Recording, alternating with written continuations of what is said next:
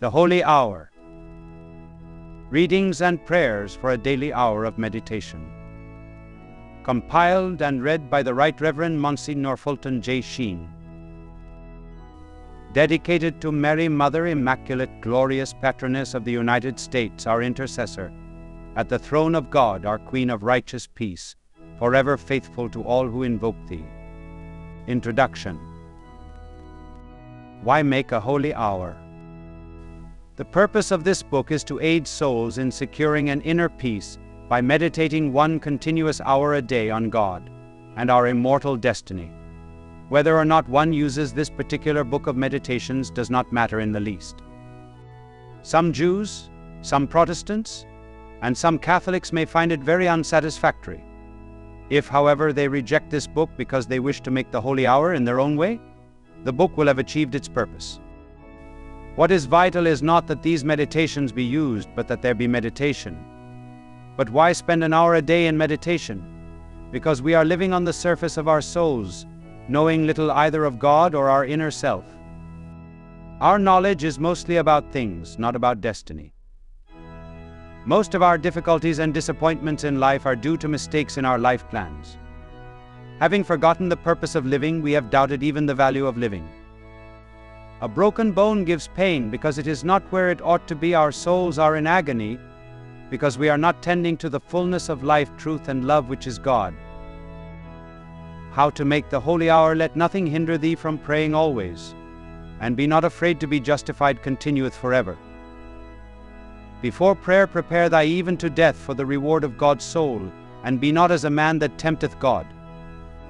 Prayer is the lifting of our soul to God unto the end of perfectly corresponding to His holy will.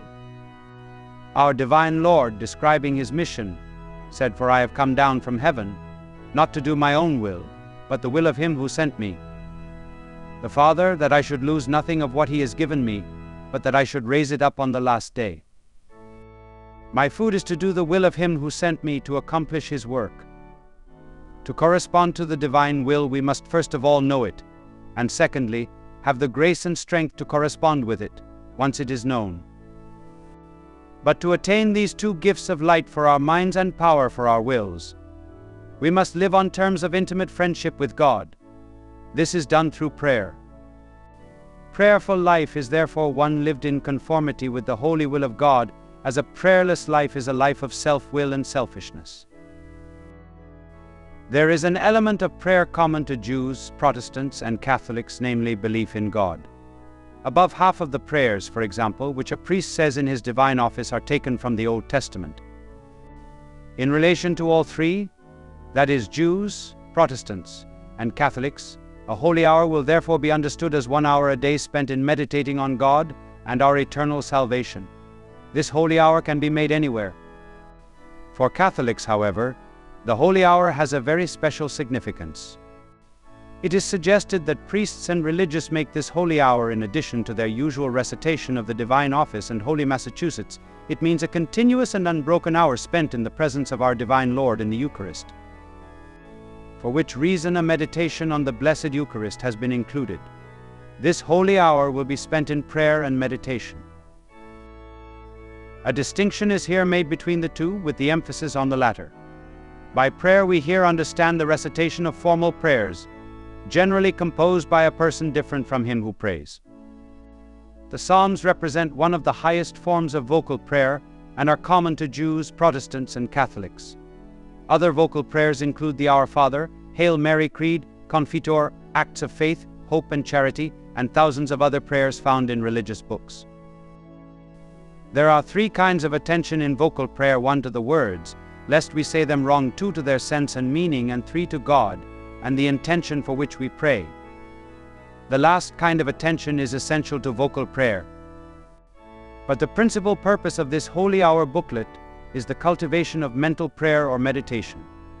Very few souls ever meditate. They are either frightened by the word or else never taught its existence. In the human order, a person in love is always conscious of the one loved, lives in the presence of the other, resolves to do the will of the other, and regards as his greatest jealousy being outdone in the least advantage of self-giving. Apply this to a soul in love with God. and you have the rudiments of meditation. Meditation is therefore a kind of communing of spirit, with God as its object. Without attempting to set down the formal aspects of meditation, but to make it as intelligible as possible to beginners, the technique of meditation is as follows. When we speak to God, we begin by putting ourselves in the presence of God.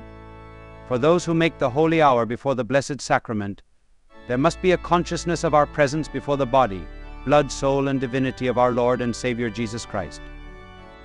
Naturally, there are varying degrees of intimacy with persons. In a theater there are hundreds present, but little or no intimacy between them. The intimacy deepens to the degree that we establish conversation with one or more of them, and according as this conversation springs from a common interest, so it is with God. Prayer, then, is not a mere asking for things, but an aiming at a transformation that is, a becoming conformed to the image of His Son. We pray not to dispose God to give us something, but to dispose ourselves to receive something from Him, the fullness of divine life. To God speaks to us activity is not only on human side, but also on the divine. A conversation is an exchange, not a monologue. As the soul willed to draw near God, God wills to draw near the soul. It would be wrong to monopolize the conversation with friends. It is more wrong to do so in our relations with God. We must not do all the talking, we must also be good listeners. Speak, Lord, for thy servant heareth. The soul now experiences the truth of the words, draw near to God, and He will draw near to you. All during the meditation it will conceive devout affections of adoration, petition, sacrifice, and reparation to God, but particularly at the close of the meditation. These affections or colloquies are to be offered preferably in our own language, for every soul must make its own love to God, and God loves each soul in a particular manner. In the beginning, the soul, attracted to Jesus by some impulse of grace, comes to Him, filled with natural thoughts and aspirations, and very ignorant of the supernatural. It understands neither God nor itself. It has few intimate relations with the divinity outside of itself and within itself. But it begins to converse with Jesus. If it persists in the frequentation of His company, the Lord gradually takes an ever-increasing share in the conversation and begins to enlighten the soul. In its contemplation of the mysteries of faith, He aids it to penetrate beneath the words and facts and symbols hitherto known but superficially, and to grasp the inner sense of the supernatural truths contained in these facts or words or symbols. The Scriptures are gradually opened to the soul. The well-known texts begin to acquire a new and deeper meaning. Familiar expressions convey a knowledge which the soul wonders never to have before discovered in them. All this new light is directed towards giving a fuller and more perfect comprehension of the mysteries of our faith, which are the mysteries of the life of Jesus. Do not read these meditations as a story. Read a few lines slowly, close the book, think about the truth contained in them, apply them to your own life, speak to God about how little you have corresponded to His will, how anxious you are to do it, listen to God speaking to your soul, make acts of faith, hope, and love to God. And only when that train of thought has been exhausted should you proceed to the next idea. A single holy hour will not necessarily require reading a chapter of this book. If one meditates well, a single chapter should provide thoughts for many holy hours. When this booklet is exhausted, take up either the sacred scriptures or some truly spiritual book, or the life of a saint, and use it for inspiration for meditation. First meditation. The Incarnation of our Lord and Savior Jesus Christ. Love is naturally expansive, but divine love is creative. Love told the secret of its goodness to nothingness, and that was creation. Love made something like unto its own image and likeness, and that was man. Love is prodigal of its gifts, and that was the elevation of man to the adoptive sonship of God. Love must always run risks of not being loved in return, for love is free. The human heart refused to return that love in the only way in which love can ever be shown, namely by confidence and trust in a moment of trial. Man thus lost the gifts of God, darkened his intellect, weakened his will, and brought the first or original sin into the world, for sin is ultimately a refusal to love. It was the refusal of man to love the best that created the most difficult problem in the whole history of humanity, namely the problem of restoring man to the favor of divine love. In short, the problem was this man had sinned, but his sin was not merely a rebellion against another man, but a revolt against the infinite love of God. Therefore his sin was infinite. Such is one side of the problem. The other side is this: every infraction or violation of a law demands reparation or atonement. Since God is infinite love, he might pardon man and forget the injury, but pardon without compensation would eclipse the justice which is the nature of God. Without setting any limits to the mercy of God, one could understand his action better if his mercy was preceded by a satisfaction for sin, for one can never be merciful unless he is just. Mercy is the overflow of justice. But assuming that man should give satisfaction, could he satisfy adequately for his sin? No, because the satisfaction or reparation or atonement which man had to offer was only finite. Man, who is finite, owes an infinite debt. But how can a man who owes 1,000,000 pay the debt with a cent? How can the human atone to the divine? How can justice and mercy be reconciled? If satisfaction is ever to be made for the fall of man, the finite and the infinite, the human and the divine, God and man, must in some way be linked together. It would not do for God alone to come down and suffer as God alone, for then he would not have anything in common with man. The sin was not God's but man's. It would not do for man alone to suffer or atone, for the merit of his sufferings would be only finite. If the satisfaction were to be complete, two conditions would have to be fulfilled. Man would have to be man to act as man, and to atone man would have to be God in order that his sufferings would have an infinite value. But in order that the finite and the infinite should not be acting as two distinct personalities, and in order that infinite merit should result from man's suffering, God and man in some way would have to become one, or in other words, there would have to be a God-man. If justice and mercy were to be reconciled, there would have to be an incarnation, which means God assuming a human nature in such a way that he would be true God and true man. There would have to be a union of God and man. And this union took place in the birth of our Lord and Savior, Jesus Christ. Love tends to become like the one loved. In fact, it even wishes to become one with the one loved. God loved unworthy man. He willed to become one with him, and that was the incarnation. One night there went out over the stillness of an evening breeze, out over the white chalk hills of Bethlehem, a cry, a gentle cry. The sea did not hear the cry, for the sea was filled with its own voice. The earth did not hear the cry, for the earth slept. The great men of the earth did not hear the cry, for they could not understand how a child could be greater than a man. The kings of the earth did not hear the cry, for they could not fathom how a king could be born in a stable. There were only two classes of men who heard the cry that night: shepherds and wise men. Shepherds, those who know they know nothing. Wise men, those who know they do not know everything. Shepherds, poor simple men who knew only how to tend their flocks, who perhaps could not tell who was the governor of Judea, who perhaps did not know a single line of Virgil, though there was not a Roman who could not quote from him. On the other hand, there were the wise men, not kings, but teachers of kings, men who knew how to read the stars, to tell the story of their movements, men who were constantly bent on discovery. Both of these heard the cry. The shepherds found their shepherd, the wise men discovered wisdom. And the shepherd and the wisdom was a babe in a crib. He who is born without a mother in heaven is born without a father on earth. He who made his mother is born of his mother. He who made all flesh is born of flesh. The bird that built the nest is hatched therein. Maker of the sun, under the sun molder of the earth, on the earth ineffably wise, a little infant filling the world, lying in a manger ruling the stars, suckling a breast the mirth of heaven weeps. God becomes man, creator, a creature. Rich becomes poor, divinity, incarnate majesty, subjugated liberty, captive eternity, time master, a servant truth, accused judge, judge justice, condemned Lord, scourged power, bound with ropes King, crowned with thorns salvation, wounded life dead. The eternal word is dumb.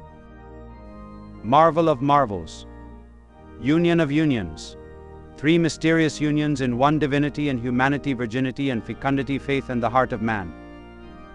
It takes a divine, an infinite being to use the very instruments of defeat as the instruments of victory. The fall came through three realities. First, a disobedient man Adam. Second, a proud woman Eve.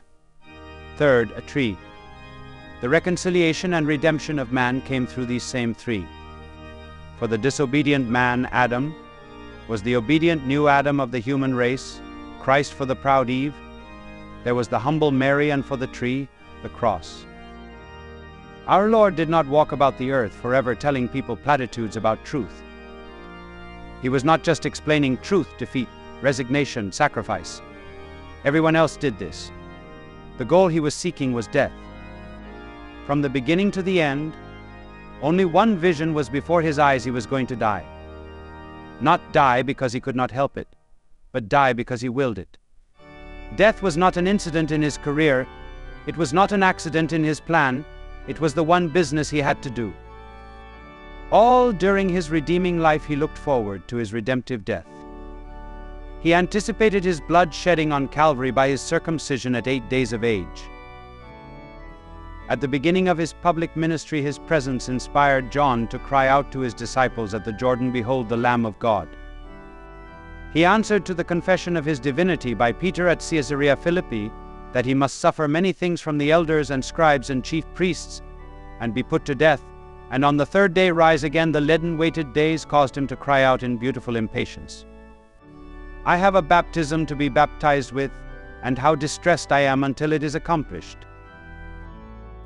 To the member of the Sanhedrin who would seek a sign, he foretold his death on the cross. He answered, "And as Moses lifted up the serpent in the desert, even so must the Son of Man be lifted up, that those who believe in him may not perish, but may have life everlasting." To the Pharisees, who were as sheep without a shepherd, he spoke, "I am the good shepherd. The good shepherd lays down his life for his sheep, and I lay down my life for my sheep. No one takes it from me, but I lay it down of myself. I have power to lay it down, and I have power to take it up again. Such is the command I have received from my Father."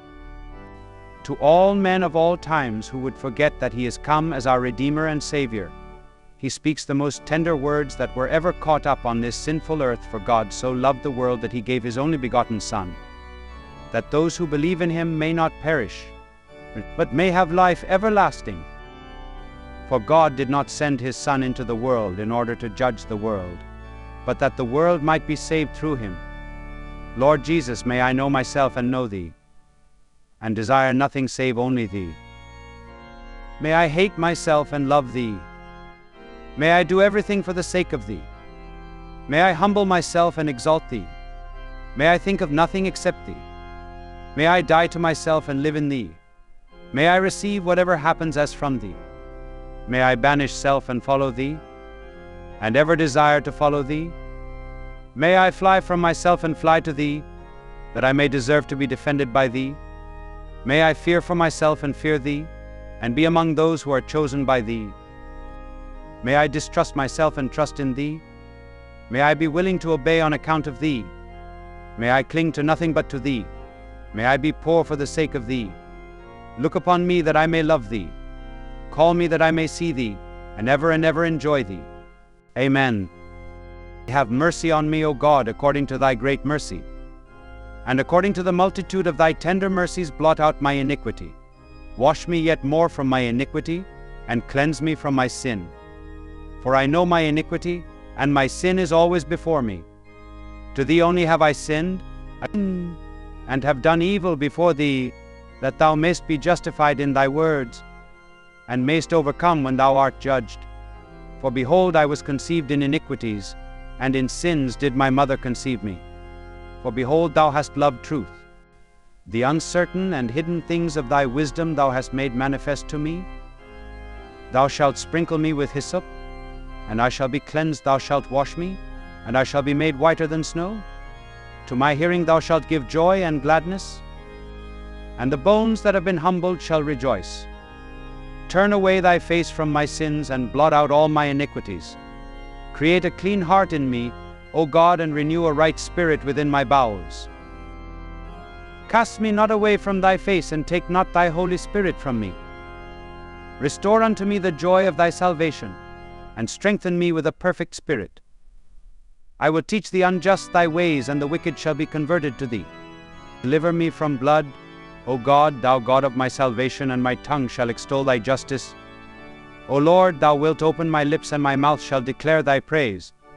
For if thou hadst desired sacrifice, I would indeed have given it. With burnt offerings thou wilt not be delighted. A sacrifice to God is an afflicted spirit, a contrite and humbled heart, O God, thou wilt not despise. Deal favorably, O Lord, in thy good will with Sion, that the walls of Jerusalem may be built up. Then shalt thou accept the sacrifice of justice, oblations and whole burnt offerings. Then shall they lay calves upon thy altar. Second meditation. How Christ lives in us today. How often we hear souls bemoan that they are so distant from Galilee, and so removed from Jesus. The world is full of men and women who think of our Lord solely and uniquely in terms of what their eyes can see, their ears can hear, and their hands can touch. How many there are who, starting with the truth that he was a great teacher of commanding influence who walked the earth 1,900 years ago, gather up the details of the scenery of the lake and hill country of Galilee, and use their imagination better to portray the exact circumstances of his earthly life, but here the appreciation of his life ends. They have learned habitually to think of him as someone who belongs to human history, like Caesar, Washington, or Muhammad. They think of him as one who lived on earth and passed away. But where he is, what his nature is, whether he can act upon us now, whether he can hear us, be approached by us, are thoughts which are contemptuously dismissed as belonging to the category of theological abstractions and foolish dogmas. These very souls may follow his example in such and such an instance, apply his beatitudes to this or that circumstance of their life, look upon his life as a great sacrifice and inspiration, but beyond that Christ means nothing to them. He is the greatest man who ever lived, but he is nothing more.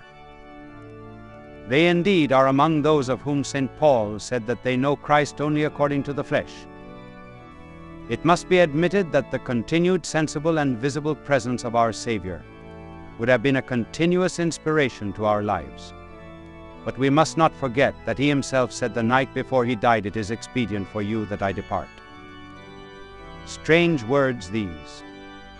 Why should they be spoken at a moment when he had weaned the hearts of his apostles away from their nets, boats, and custom tables, and had entwined them so closely about his own sacred heart? How could it be expedient for them that he go? It was expedient for him to go in order that he might be nearer to us.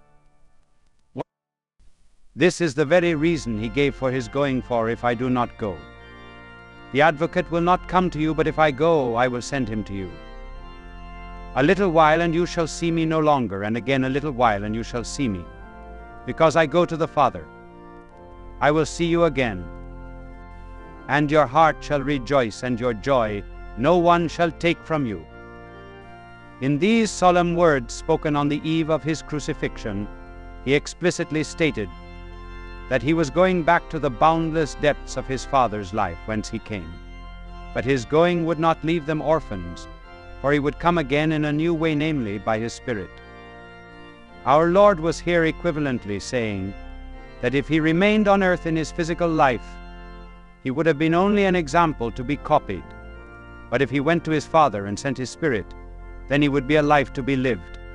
If he remained on earth, he would always have been outside us, external to us, an external voice, an external life, an external example. He could never be possessed other than by an embrace. But once he ascended into heaven and sat at the right hand of the Father in the glory which is his, then he could send his Spirit into our souls, so that he would be with us not as an external person, but as a living soul. Then he would be not just a mere something mechanical to be copied, but as something vital to be reproduced, not as something external to be portrayed in our lives, but as something living to be developed within us.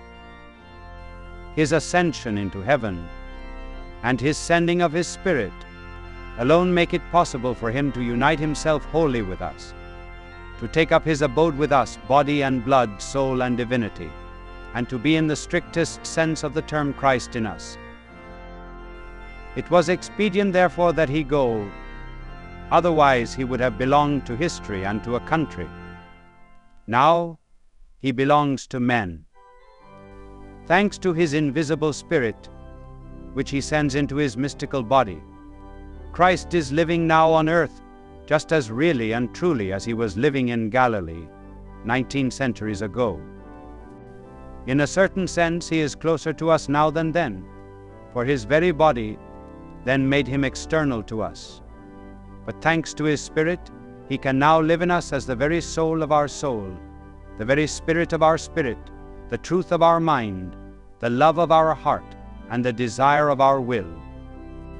Thus the life of Christ is transferred by the Spirit from the region of purely historical studies, which we investigate with our reason, to the realm of spiritual experience, where he speaks directly to our soul. It may have been a great consolation for the Canaanite woman to have touched the hem of his garment, for Magdalene to have kissed his feet, for John to have leaned on his breast the night of the Last Supper. But all these intimacies are external. They have great force and appeal because they are sensible, but none of them I can even vaguely approximate the union, the intimacy, which comes of possessing Christ inwardly, thanks to his Holy Spirit. The greatest joys of life are those which come from unity. We never reach the height of unity until there is a fusion of loves, of thoughts, and of desires, unity so profound that we think with the one we love with the one we love, desire what he desires. And this unity is found in its perfection when the soul is made one with the Spirit of Christ, which is the Spirit of God. The joys that come from human friendships, even the noblest, are but the shadows and fond reflections of the joy of a soul possessed of the Spirit of Christ. Elevate human happiness, which comes from union with the one loved, to the extremest point the heart can endure, and even that is but a spark compared to the great flame of the Spirit of Christ burning in a soul that loves him. What precisely is this life of Christ in the baptized soul? It is grace, a supernatural gift bestowed on us through the merits of Jesus Christ for our salvation. The whole order of creation affords us an analogy of the gift quality of grace. If a stone, say the rock of Gibraltar, should suddenly break out into bloom, it would be something transcending its nature. If a rose one day would become conscious and see and feel and touch, it would be a supernatural act, an act totally undue to the nature of the rose as such. If an animal would break out into a reasoning process and speak words of wisdom, it would be a supernatural act, for it is not in the nature of an animal to be irrational. So too, but in a far more rigorous manner, if man, who by nature is a creature of God, becomes a child of God, a member of the family of the Trinity, and a brother of Jesus Christ, it is a supernatural act for man, and a gift which surpasses all the exigencies and powers of his nature, even more than blooming surpasses the nature and powers of marble. Grace makes man a new creature infinitely higher than his former condition, more than an animal would be if it spoke with the wisdom of Socrates. There is nothing in all creation like that gift by which God calls man a son, and man calls God Father. The difference between mere human life and human life rendered deformed by grace is not one of development, but of generation. The source of life in both cases is as different as human and divine paternity. The distance which separates some minerals from the vegetable kingdom may be only a hair's breadth, but the distance which separates human life and divine life is infinite.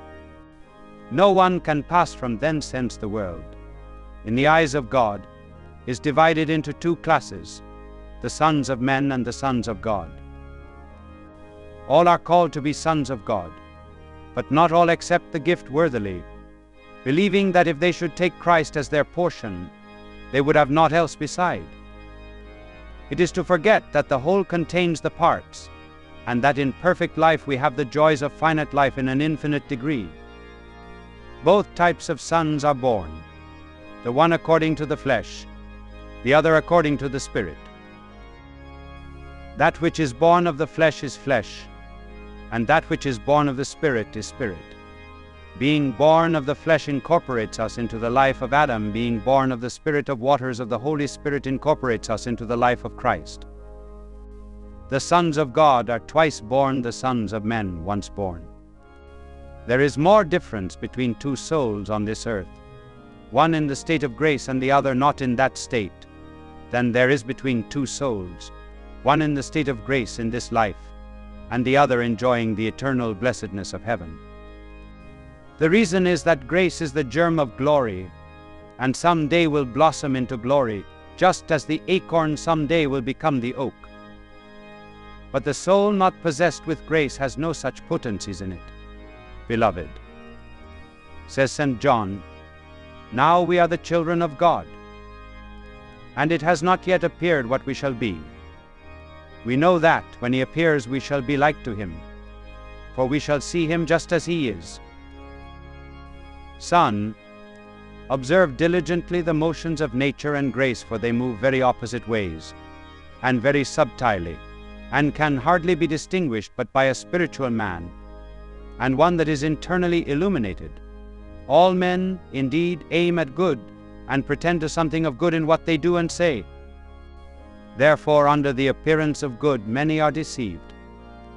Nature is crafty, and draws away many, ensnares them, and deceives them, and always intends herself for her end. But grace walks with simplicity, turns away from all appearance of evil, offers no deceits, and does all things purely for God, in whom also she rests as in her last end. Nature is unwilling to be mortified, or to be restrained, or to be overcome, or to be subject, neither will she of her own accord be brought under. But grace studies the mortification of her own self, resists sensuality, seeks to be subject, covets to be overcome, aims not at following her own liberty, loves to be kept under discipline, and desires not to have the command over any one but under God, ever to live, stand, and be. And for God's sake is ever ready humbly to bow down herself under all human creatures. Nature labors for her own interest, and thinks what gain she may reap from others. But grace considers not what may be advantageous and profitable to herself, but rather what may be profitable to many. Nature willingly receives honor and respect, but grace faithfully attributes all honor and glory to God. Nature is afraid of being put to shame and despised, but grace is glad to suffer reproach for the name of Jesus. Nature loves idleness and bodily rest, but grace cannot be idle, and willingly embraces labor. Nature seeks to have things that are curious and fine, and does not care for things that are cheap and coarse, but grace is pleased with that which is plain and humble, rejects not coarse things, nor refuses to be clad in old clothes.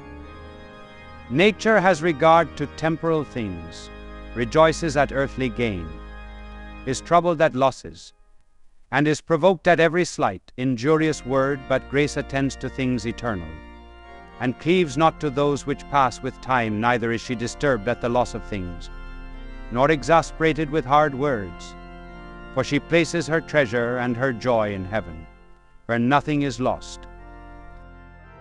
Nature is covetous, and is more willing to take than to give, and loves to have things to herself. But grace is bountiful and open-hearted, avoids selfishness, is contented with little, and judges it more happy to give than to receive. Nature inclines to creatures, to her own flesh, to vanities, and to gadding abroad, but grace draws to God, and to virtue, renounces creatures, flies the world, hates the desires of the flesh, restrains wandering about, and is ashamed to appear in public. Nature willingly receives exterior comfort, in which she may be sensibly delighted, but grace seeks to be comforted in God alone, and beyond all things visible, to be delighted in the sovereign good. Nature doeth all for her own lucre and interest. She can do nothing gratis, but hopes to gain something equal or better, or praise, or favor for her good deeds, and covets to have her actions and gifts much valued.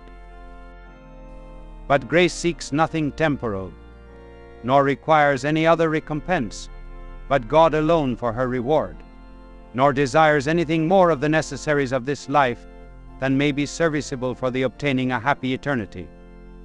Nature rejoices in a multitude of friends and kindred. She glories in the nobility of her stock, and descent she fawns on them that are in power, flatters the rich, and applauds such as are like herself, but grace loves even her enemies, and is not puffed up with having a great many friends, nor has any value for family or birth, unless when joined to greater virtue. She rather favors the poor than the rich. She has more compassion for the innocent than the powerful. She rejoices with him that loves the truth, and not with the deceitful. She ever exhorts the good to be zealous for better gifts, and to become like to the Son of God by the exercise of virtues. Nature easily complains of want and of trouble, but grace bears poverty with constancy. Nature turns all things to herself, and for herself she labors and disputes, but grace refers all things to God, from whom all originally proceed. She attributes no good to herself, nor does she arrogantly presume of herself. She does not contend, nor prefer her own opinion to others, but in every sense and understanding she submits herself to the eternal wisdom and the divine examination. Nature covets to know secrets, and to hear news is willing to appear abroad, and to have experience of many things by the senses, desires to be taken notice of, and to do such things as may procure praise and admiration.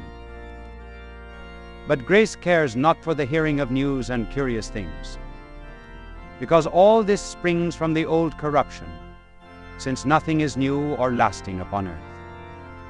She teaches, therefore, to restrain the senses, to avoid vain complacency and ostentation, humbly to hide those things which are worthy of praise and admiration, and from everything, and in every knowledge, to seek the fruit of spiritual profit, and the praise and honor of God. She desires not to have herself for what belongs to her extolled, but wishes that God may be blessed in his gifts, who bestows all through mere love. This grace is a supernatural light, and a certain special gift of God, and the proper mark of the elect, and the pledge of eternal salvation, which elevates a man from things of the earth to the love of heavenly things, and, if carnal, makes him spiritual. Wherefore, by how much the more nature is kept down and subdued, with so much the greater abundance grace is infused, and the inward man, by new visitations, is daily more reformed according to the image of God. Third meditation: how that divine life is lost, and our final end. Sin is the killing of the Christ life in our soul. Our conscience is the courtroom of Pilate. Daily and hourly there are brought before us Barabbas and Christ. Barabbas comes as vice, murder; blasphemy. Christ comes as virtue, love, and purity. Which of the two shall be released? If we die in the state of sin, we shall be judged as sinners. What is judgment? Judgment may be considered both from God's point of view and from our point of view. From God's point of view, judgment is a recognition. Two souls appear before the sight of God in that split second after death.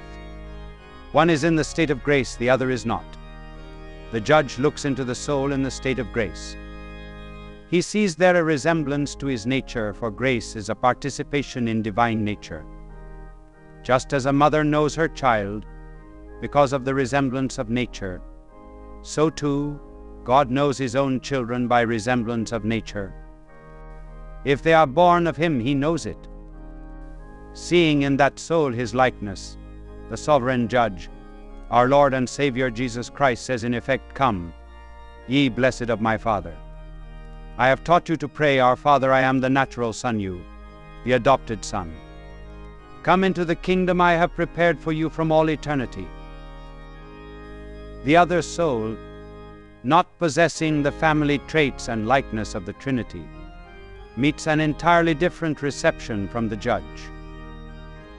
As a mother knows her neighbor's son is not her own, because there is no participation in her nature, so too Jesus Christ, seeing in the sinful soul no participation of his nature, can only say those words which signify non-recognition, "I know you not."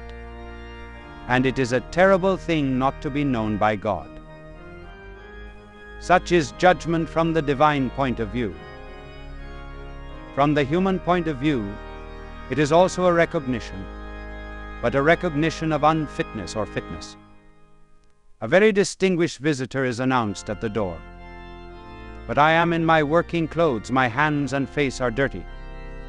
I am in no condition to present myself before such an august personage, and I refuse to see him until I can improve my appearance. A soul stained with sin acts very much the same when it goes before the judgment seat of God. It sees on one hand his majesty, his purity, his brilliance, and on the other its own baseness, its sinfulness, its unworthiness. It does not entreat or argue. It does not plead a case it sees, and from out of the depths comes its own judgment. "O Lord, I am not worthy." The soul that is stained with venial sins casts itself into purgatory to wash its baptismal robes. But the soul irremediably stained, the soul dead to divine life, casts itself into hell, just as naturally as a stone which is released from my hand falls to the ground. But is there a hell?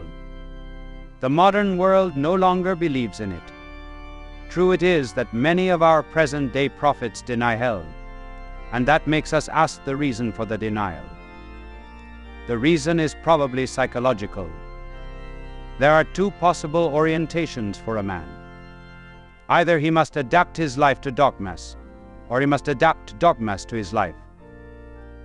If we do not live as we think, we soon begin to think as we live. If our life is not regulated in accordance with the gospel, then the thought of hell is a very uncomfortable kind of thought. To ease my conscience, I must deny it. I must suit a dogma to my mode of life. And this is borne out by experience. Some believe in hell, fear it, hate it, and avoid sin. Others love sin, deny hell, but always fear it. But granted that such be the reason for its denial, these same prophets will ask, "How do you know there is a hell?" Very clearly, because Jesus Christ said there was. Either there is a hell or infinite truth is a liar. I cannot accept the second proposition, so I must accept the first. Heaven and hell are not mere afterthoughts in the actual divine plan. God did not, by a second act of his will and omnipotence, create heaven and hell to reward and punish those who obey or disobey his divine law. They are not arbitrary decrees, mere things to patch up an original plan disturbed by sin. No law can exist without sanction. If there were no hell in the present order of salvation, what would be the consequence? It would mean that whatever evil we did, and regardless of how long we did it, and the hatred with which we did it, God would all the while be indifferent to our moral acts, which would be another way of saying that law is indifferent to lawlessness. All our misconceptions concerning heaven and hell are founded on our inability to see how they are bound up necessarily with our acts in the moral order. There are many who regard heaven only as an arbitrary reward for a good life, a kind of token in appreciation of our victory, as a silver-loving cup is awarded to the winner of a race. Such is not the whole truth. Heaven is not related to a good Christian life in the same way a silver cup is related to the winning of a race.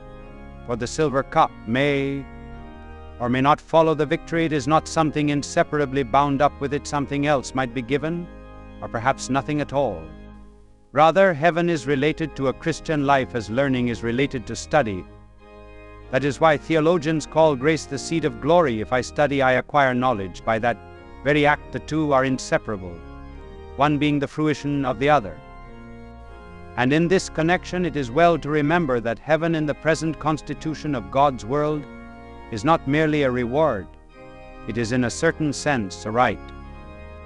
The right of heirs, for we are heirs of the kingdom of heaven in virtue of the gift of divine adoption into the sonship of God by a heavenly Father. Hell, too, is often explained too exclusively in terms of arbitrariness. It is made to appear as a kind of punishment wholly unrelated to a life of sin and the abandonment of the gift of God. Hell is not related to an evil life as a spanking is related to an act of disobedience, for such a punishment need not necessarily follow the act. Rather, hell is bound up with an evil life in precisely the same way as blindness is related to the plucking out of an eye. If I lose my eye, I am blind necessarily. And if I rebel against God, refuse His pardon, and die in sin, I must suffer hell as a consequence.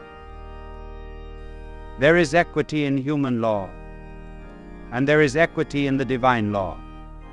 A sin involves first a turning away from God, second, a turning to creatures. Because of the first element, the sinner suffers the pain of loss or the deprivation of the beatific vision. Because of the turning to creatures, the sinner suffers the pain of sense, which is a punishment by created things for the abuse of created things, and this is commonly referred to as hellfire.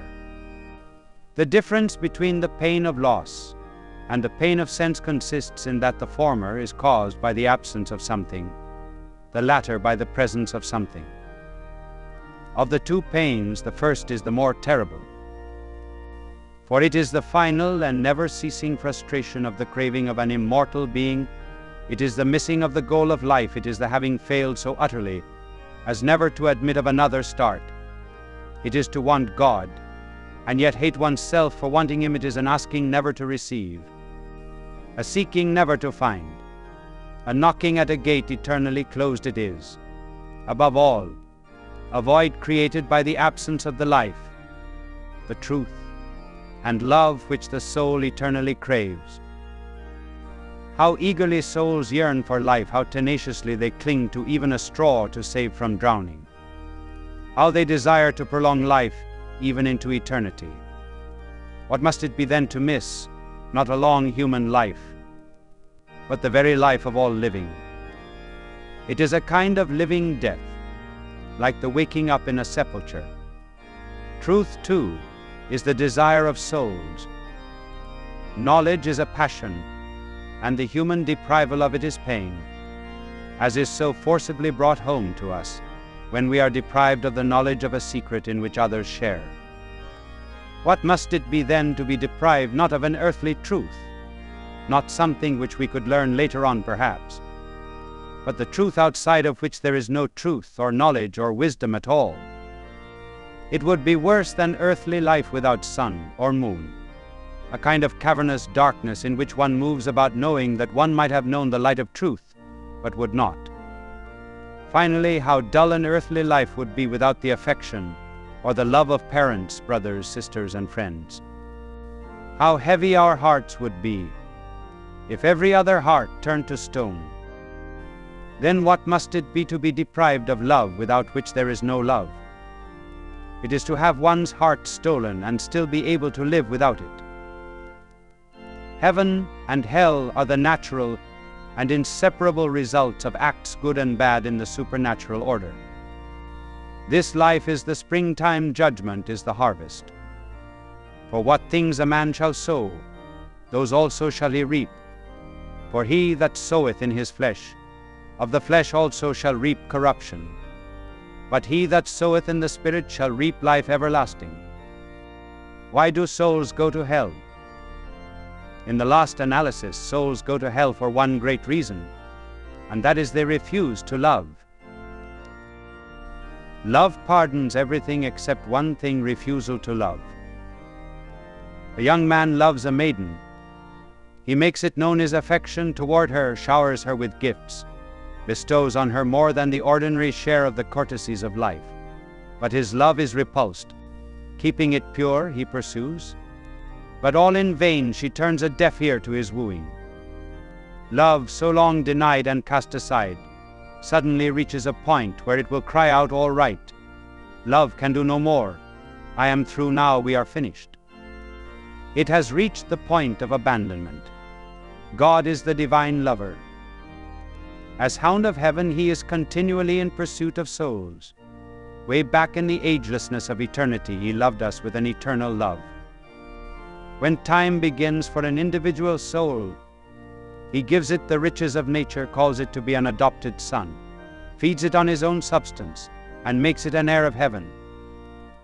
But that soul may soon forget such goodness, and yet God does not forget to love. He pursues the soul, sends discontent deep into it to bring it back to him, cuts purposely across its path to manifest his presence, sends his ambassadors to it, lavishes it with medicinal graces, and still divine love is spurned. Finally rejected more often than 70 times 7. Divine love abandons the pursuit of such a soul, which turns from him at the end of its lease on life and cries out, "It is finished." Love can do no more. And it is a terrible thing not to be loved, and most of all not to be loved by love. That is hell. Hell is a place where there is no love. Very quickly must thou be gone from hence, see, then how matter stands with thee. A man is here today, and tomorrow he is vanished. And when he is taken away from sight, he is quickly also out of mind. Oh, the dullness and hardness of man's heart, which only thinks on what is present, and looks not forward to things to come. Thou oughtest in every action and thought so to order thyself, as if thou were immediately to die. If thou hadst a good conscience, thou wouldst not much fear death. It were better for thee to fly sin than to be afraid of death. If thou art not prepared today, how wilt thou be prepared tomorrow? Tomorrow is an uncertain day, and how dost thou know that thou shalt be alive tomorrow? What benefit is it to live long when we advance so little? Ah, long life does not always make us better, but often adds to our guilt. Would to God we had behaved ourselves well in this world, even for one day. Many count the years of their conversion, but oftentimes the fruit of amendment is small. If it be frightful to die, perhaps it will be more dangerous to live longer. Blessed is he that has always the hour of his death before his eyes, and every day disposes himself to die. If thou hast at any time seen a man die, think that thou must also pass the same way. In the morning, imagine that thou shalt not live till night, and when evening comes, presume not to promise thyself the next morning. Be, therefore, always prepared, and live in such manner that death may never find thee unprovided. Many die suddenly, and when they little think of it, for the Son of Man will come at the hour when he is not looked for. When that last hour shall come, then thou wilt begin to have quite other thoughts of thy whole past life, and thou wilt be exceedingly grieved that thou hast been so negligent and remiss. How happy and prudent is he who strives to be such now in this life, as he desires to be found at his death. For it will give a man a great confidence of dying happily, if he has a perfect contempt of the world, a fervent desire of advancing in virtue, a love for discipline, the spirit of penance, a ready obedience, self-denial, and patience in bearing all adversities for the love of Christ. Thou mayest do many good things whilst thou art well, but when thou art sick, I know not what thou wilt be able to do. Few are improved by sickness, they also that travel much abroad seldom become holy. Trust not in thy friends and kinsfolk, nor put off the welfare of thy soul to hereafter for men, will sooner forget thee than thou imaginest. It is better now to provide in time and send some good before thee, than to trust to others helping thee after thy death. If thou art not now careful for thyself, who will be careful for the hereafter? The present time is very precious. Behold, now is the acceptable time, behold, now is the day of salvation. But it is greatly to be lamented that thou dost not spend this time more profitably, wherein thou mayest acquire a stock on which thou mayest live forever. The time will come when thou wilt wish for one day or hour to amend, and I know not whether thou wilt obtain it. O my dearly beloved, from how great a danger mayest thou deliver thyself, from how great a fear mayest thou be freed, if thou wilt but now be always fearful, and looking for death. Strive now so to live, that in the hour of thy death thou mayest rather rejoice than fear. Learn now to despise all things, that then thou mayest begin to live with Christ. Learn now to die to the world, that then thou mayest freely go to Christ. Chastise thy body now by penance, that thou mayest then have an assured confidence. Ah, fool! Why dost thou think to live long when thou art not sure of one day? How many thinking to live long have been deceived, and unexpectedly have been snatched away? How often hast thou heard related, that such a one was slain by sword, another drowned another, falling from on high, broke his neck, this man died at the table, that other came to his end when he was at play? Some have perished by fire, some by the sword, some by pestilence, and some by robbers. Thus death is the end of all, and man's life passeth suddenly like a shadow. Who will remember thee when thou art dead? And who will pray for thee? Do now, beloved, do now all thou canst, because thou knowest not when thou shalt die, nor dost thou know what shall befall thee after death. Whilst thou hast time, heap up to thyself riches that will never die, think of nothing but thy salvation, care for nothing but the things of God. Make now to thyself friends, by honoring the saints of God, and imitating their actions, that when thou shalt fail in this life, they may receive thee into everlasting dwellings. Keep thyself as a pilgrim and a stranger upon earth, to whom the affairs of this world do not in the least belong. Keep thy heart free and raised upwards to God, because thou hast not here a lasting city. Send thither thy daily prayers, with sighs and tears, that after death thy spirit may be worthy to pass happily to our Lord. Amen. Fourth meditation. The duty of self-denial. Self-denial of some kind or other is involved, as is evident, in the very notion of renewal and holy obedience. To change our hearts is to learn to love things which we do not naturally love, to unlearn the love of this world, but this involves, of course, a thwarting of our natural wishes and tastes. To be righteous and obedient implies self-command, but to possess power we must have gained it, nor can we gain it without a vigorous struggle, a persevering warfare against ourselves. The very notion of being religious implies self-denial, because by nature we do not love religion. It is our duty not only to deny ourselves in what is sinful, but even in a certain measure, in lawful things, to keep a restraint over ourselves even in innocent pleasures and enjoyments. Fasting is clearly a Christian duty, as our Savior implies in his Sermon on the Mount. Now what is fasting but in refraining from what is lawful, not merely from what is sinful, but what is innocent?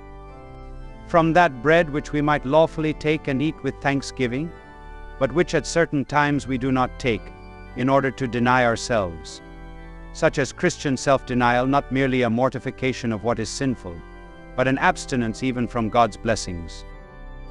Again, consider the following declaration of our Savior. He first tells us, "How narrow the gate and close the way that leads to life, and few there are who find it."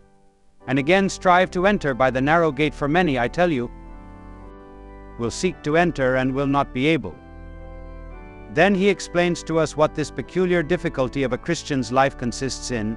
"If anyone comes to me and does not hate his father and mother, and wife and children, and brothers and sisters, yes, and even his own life, he cannot be my disciple.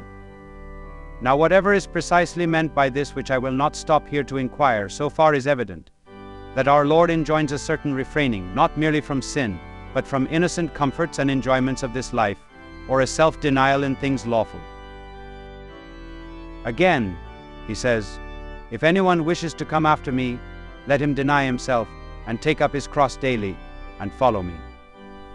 Here he shows us from his own example what Christian self-denial is. It is taking on us a cross after his pattern, not a mere refraining from sin, for he had no sin, but a giving up what we might lawfully use. This was the peculiar character in which Christ came on earth. It was this spontaneous and exuberant self-denial which brought him down. He who was one with God took upon him our nature, and suffered death, and why? To save us whom he needed not save. Thus he denied himself, and took up his cross. This is the very aspect in which God, as revealed in Scripture, is distinguished from that exhibition of his glory, which nature gives us power, wisdom, love, mercy, long-suffering, these attributes, though far more fully and clearly displayed in Scripture than in nature, still are in their degree seen on the face of the visible creation, but self-denial. If it may be said, this incomprehensible attribute of divine providence is disclosed to us only in Scripture. For God so loved the world that he gave his only begotten Son. Here is self-denial. And the Son of God so loved you, that being rich, he became poor for your sakes. Here is our Savior's self-denial. He pleased not himself. Such is Christian self-denial, and it is incumbent upon us for many reasons.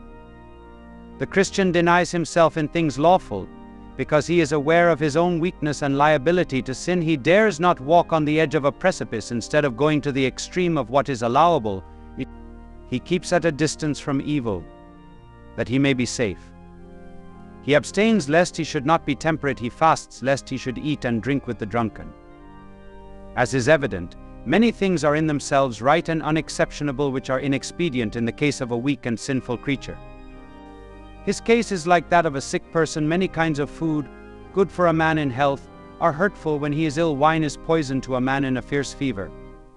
And just so, many acts, thoughts, and feelings which would have been allowable in Adam before his fall are prejudicial or dangerous in man fallen.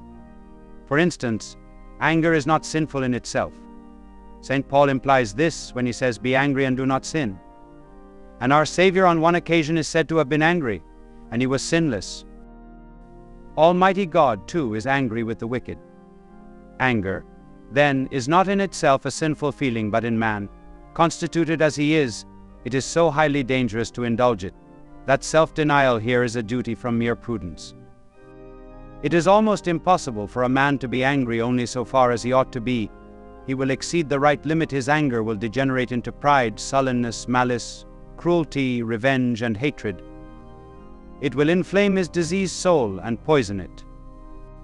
Therefore he must abstain from it, as if it were in itself a sin, though it is not, for it is practically such to him.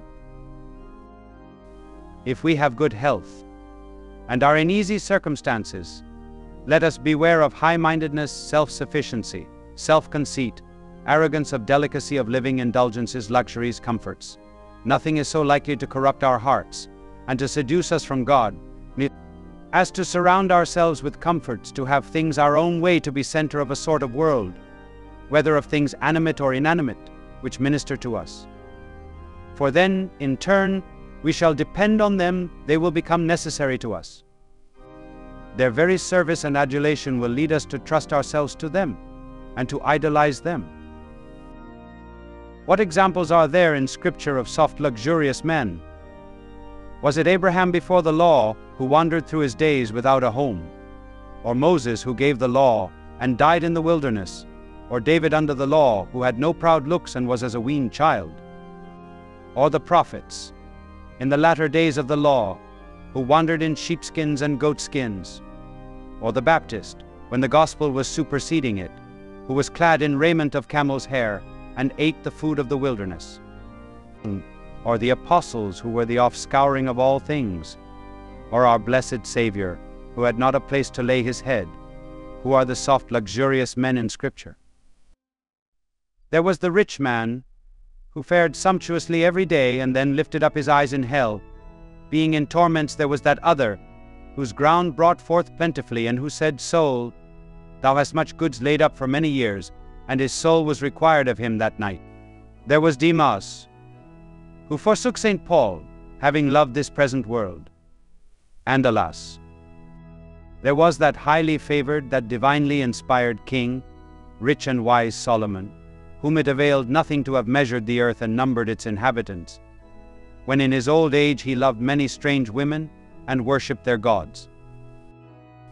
You need not attempt to draw any precise line between what is sinful and what is only allowable. Look up to Christ, and deny yourselves everything, whatever its character, which you think he would have you relinquish.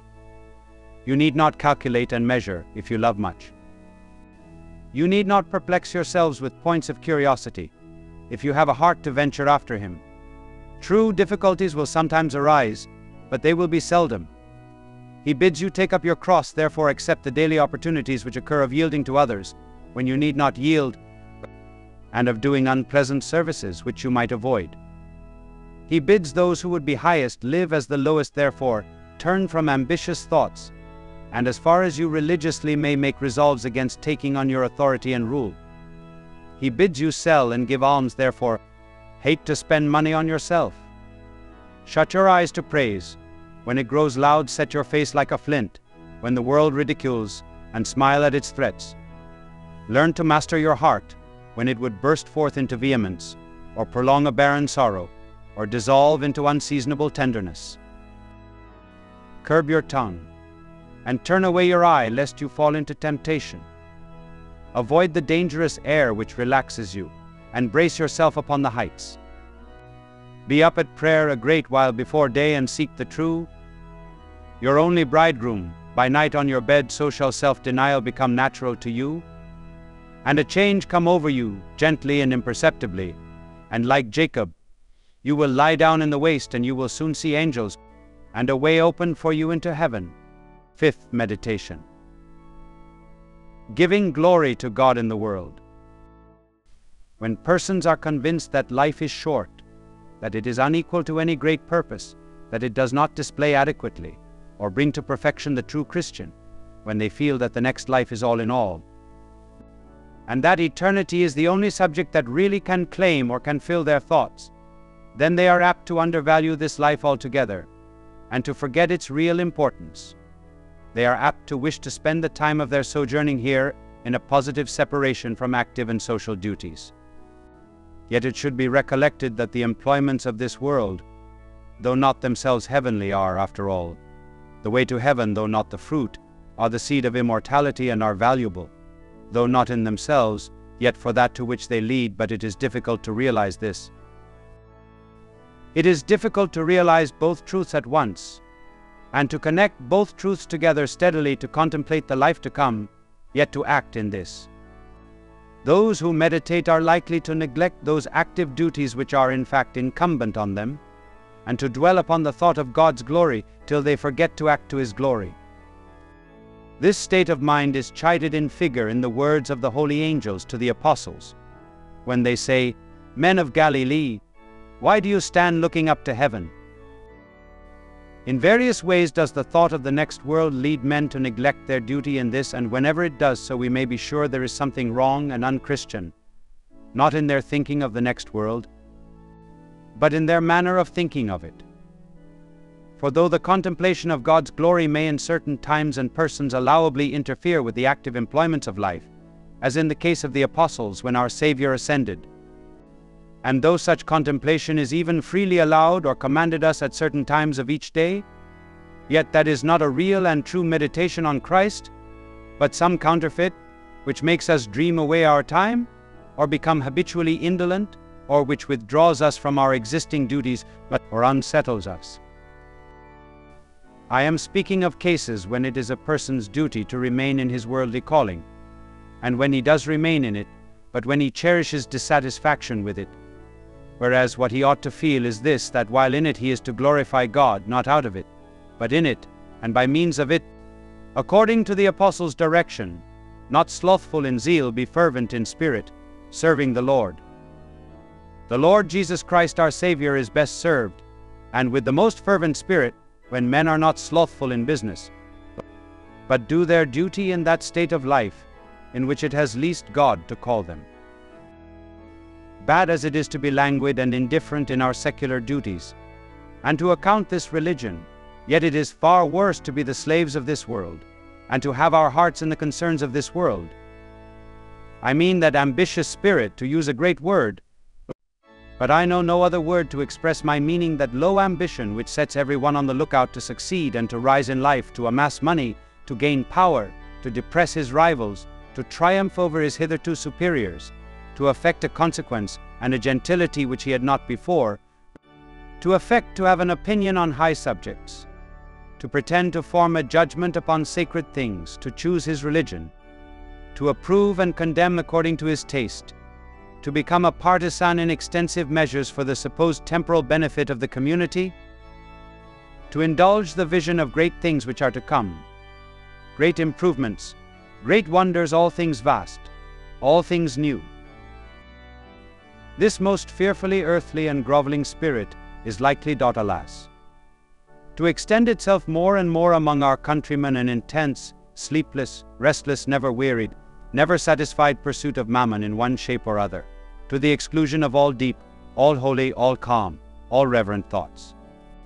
This is the spirit in which, more or less according to their different tempers, men do commonly engage in concerns this world, and I repeat it, better, far better, were it to retire from the world altogether, than thus to engage in it. Better with Elijah to fly to the desert, than to serve Baal and Ashtoreth in Jerusalem. But surely it is possible to serve the Lord, yet not to be slothful in business, not over-devoted to it, but not to retire from it. We may do all things, whatever we are about, to God's glory. We may do all things heartily, as to the Lord, and not to man, being both active yet meditative. And now let me give some instances to show what I mean. Do all for the glory of God, says St. Paul. In the text, nay, whether you eat or drink, so that it appears nothing is too slight or trivial to glory him in. We will suppose then, to take the case mentioned just now, we will suppose a man who has lately had more serious thoughts than he had before, and determines to live more religiously. In consequence of the turn his mind has taken, he feels a distaste for his worldly occupation, whether he is in trade or in any mechanical employment which allows little exercise of mind. He now feels he would rather be in some other business, though in itself his present occupation is quite lawful and pleasing to God. The ill-instructed man will at once get impatient and quit it, or if he does not quit it, at least he will be negligent and indolent in it. But the true penitent will say to himself, no, if it be an irksome employment, so much the more does it suit me. I deserve no better. I do not deserve to be fed even with husks. I am bound to afflict my soul for past sins. If I were to go in sackcloth and ashes, if I were to live on bread and water, if I were to wash the feet of the poor day by day, it would not be too great an humiliation, and the only reason I do not is that I have no call that way. It would look ostentatious. Gladly then will I hail an inconvenience which will try me without anyone's knowing it. Far from repining, I will, through God's grace, go cheerfully about what I do not like. I will deny myself. I know that with his help what is in itself painful will thus be pleasant as done towards him. I know well that there is no pain but may be borne comfortably by the thought of him, and by his grace and the strong determination of the will, nay, none but may soothe and solace me. Even the natural taste and smell may be made to like what they naturally dislike. Even bitter medicine, which is nauseous to the palate, may by a resolute will become tolerable. Nay, even sufferings and torture, such as martyrs have borne, have before now been rejoiced in and embraced heartily from love to Christ. I then, a sinner, will take this light inconvenience in a generous way, pleased at the opportunity of disciplining myself, and with self-abasement, as needing a severe penitence. If there be parts in my occupation which I especially dislike, if it requires a good deal of moving about, and I wish to be at home, or if it be sedentary and I wish to be in motion, or if it requires rising early and I like to rise late, or if it makes me solitary and I like to be with friends. All this unpleasant part, as far as is consistent with my health, and so that it is not likely to be a snare to me, I will choose by preference. Again, I see my religious views are a hindrance to me. I see persons are suspicious of me. I see that I offend people by my scrupulousness. I see that to get on in life requires far more devotion to my worldly business than I can give consistently with my duty to God, or without its becoming a temptation to me. I ought not, and please God I will not, sacrifice my religion to it. My religious seasons and hours shall be my own. I will not countenance any of the worldly dealings and practices, the overreaching ways, the sordid actions in which others indulge. And if I am thrown back in life thereby, if I make less gains or lose friends, and so come to be despised, and find others rise in the world while I remain where I was, hard though this be to bear, it is an humiliation which becomes me in requital for my sins, and in obedience to God. And a very slight one it is, merely to be deprived of worldly successes, or rather it is a gain. And this may be the manner in which Almighty God will make an opening for me, if it is His blessed will, to leave my present occupation. But leave it without a call from God I certainly must not. On the contrary, I will work in it the more diligently as far as higher duties allow me. Sixth meditation. The Eucharist, the need of our heart. Why is Jesus Christ in the Eucharist? We might make several answers to this question. But that which comprises them all is this: He is there because He loves us, and because He desires that we love Him. Love, that is the reason of the institution of the Eucharist. Without the Eucharist, the love of Jesus Christ would be for us a dead love, a past love, which we should soon forget, and which we should be almost pardonable in forgetting. Love has its laws, its demands. The Eucharist alone fully satisfies them. By it, Jesus Christ has every right to be loved, because He testifies in its infinite love for us. Now, natural love, such as God has put into our hearts, demands three things: the presence of the loved one, or social life community of goods and perfect union. Absence is the pain of friendship, its torment. Distance weakens and, if it is too prolonged, ends by putting the firmest friendship to death. If our Lord is away from us, removed from us, our love for Him will undergo the dissolving effect of absence. It is in the nature of man's love to require, in order to live, the presence of the object loved. Behold the poor apostles while our Lord was in the tomb. The disciples of Emmaus avowed that they had almost lost faith, because they no longer had their good master. Ah, if our Lord had left us with no other pledge of His love than Bethlehem and Calvary, poor Savior, how quickly we should have forgotten Him. What indifference! Love wishes to see, to hear, to converse, to touch. Nothing takes the place of the beloved one, neither souvenir, nor gifts, nor portraits. All that is without life. Our Lord knew it well. Nothing could have taken the place of His person. We need our Lord Himself.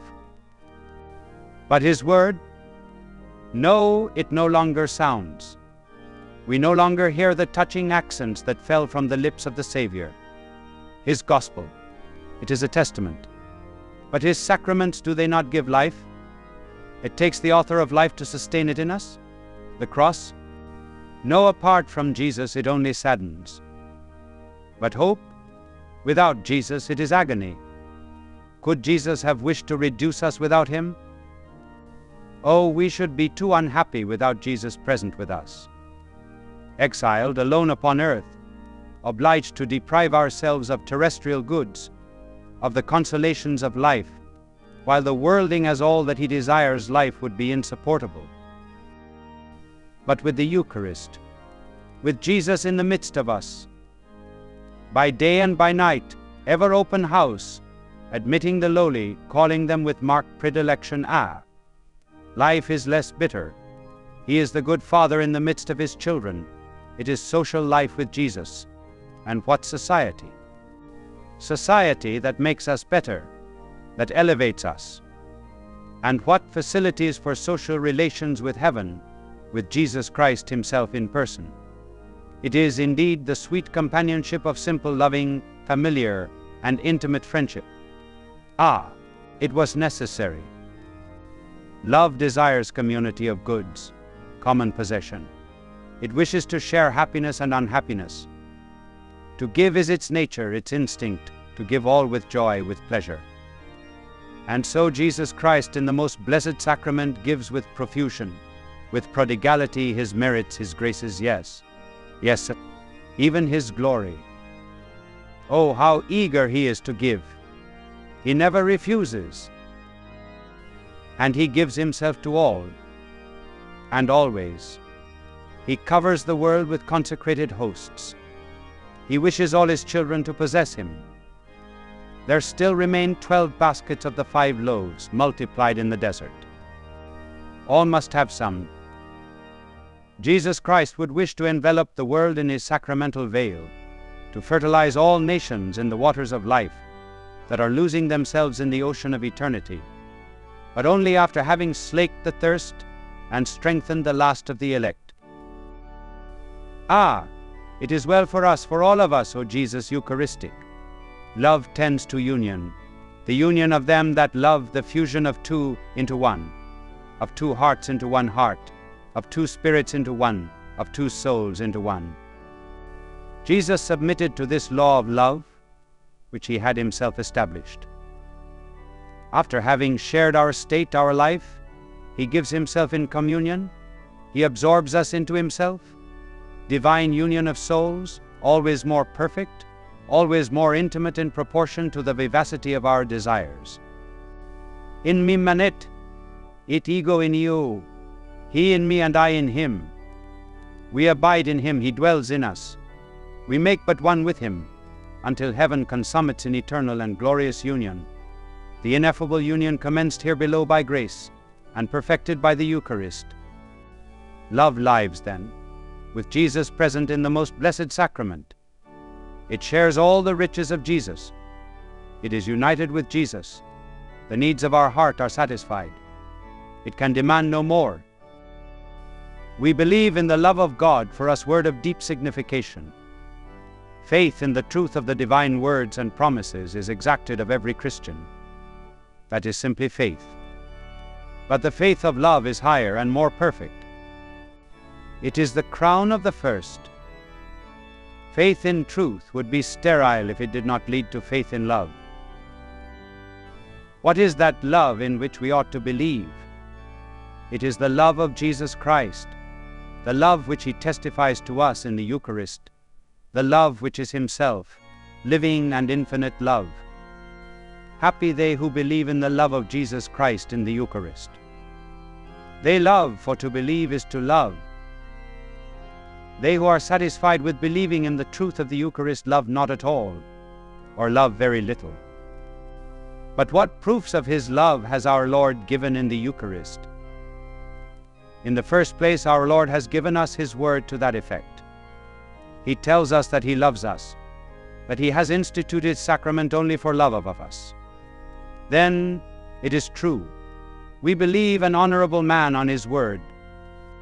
Why should we put less faith in that of our Lord? When a friend desires to prove to his friend that he loves him, he tells him so, and he presses his hand affectionately. When our Lord wants to show his love for us, he does so in person, discarding the intervention of any third person, whether angelic or human. Love suffers no intermediate agents. He remains in the Holy Eucharist that he may repeat to us incessantly, I love you. You must see that I love you. Our Lord was so afraid that we would eventually forget him that he took up his abode in the midst of us, made his home among us, placed his service within our reach, so that we might not be able to think of him without calling to mind his love. Giving himself thus, he hoped to perhaps not to be forgotten by men. whoever reflects seriously on the Eucharist, but above all, whoever participates in it, must feel convinced that our Lord loves him. He feels that he has in him a father. He feels that he is loved as a child. He feels that he has the right to go to him as to a father and to speak freely with him. When in church, at the foot of the tabernacle, he is at home with his Father. He feels it.